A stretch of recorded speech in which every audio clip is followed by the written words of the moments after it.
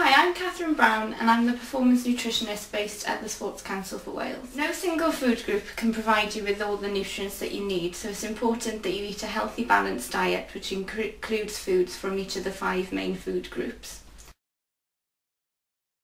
Starchy foods such as bread, rice, cereals, potatoes, pasta are a brilliant source of energy and also contain a variety of vitamins and minerals.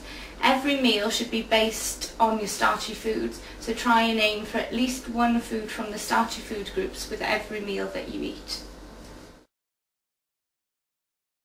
Fruit and vegetables are packed with different vitamins and minerals. Different colour fruit and vegetables contain different vitamins and minerals, so a variety of fruit and veg throughout the day is key.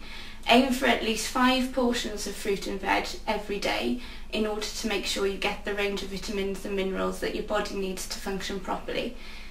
Your fruit and veg portions can be fresh, frozen, tinned, canned, dried, and even a glass of fruit juice counts as one of your 5 a day. Milk and dairy products. These are an excellent source of protein, which is needed for growth and repair.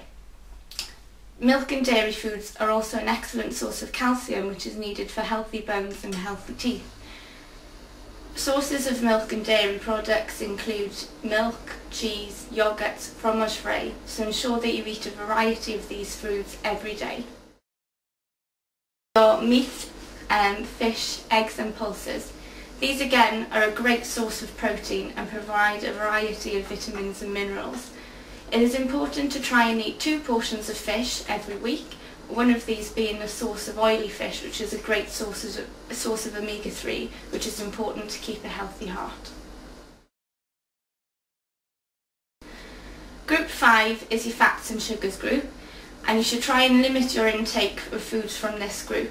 Focus on your healthy fats, so your unsaturated fats which come from cooking oils, avocados, nuts and seeds, and fish, and try to limit the amount of saturated fat that you have in your diet. So limit the amount of high saturated fatty products such as your biscuits, your cakes, fatty cuts of meat, and try to use low fat cooking methods to try and minimise your saturated fat intake.